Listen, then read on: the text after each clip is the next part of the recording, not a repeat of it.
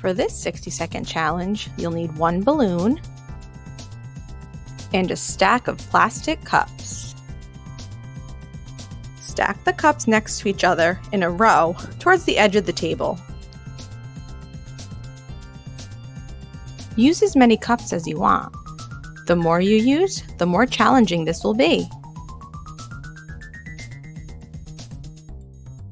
Blow up your balloon. Then, use the air from your balloon to try to blow all the cups off of the table.